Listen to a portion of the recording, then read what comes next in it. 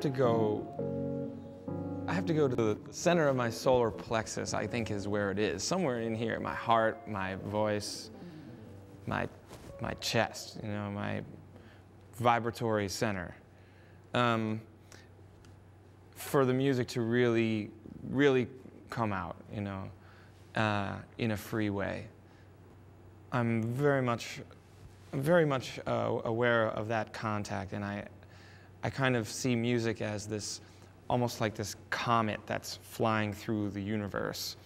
And if you can, as a musician, bring yourself to a certain state of mind and body and preparedness, craft,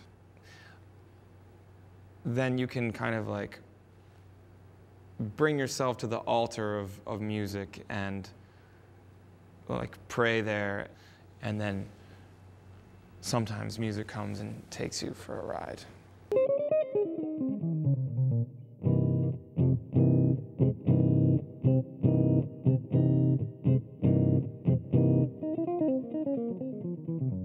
You can't bang on the door to music, you know, you can't go like, you were there last night, you know, come back again.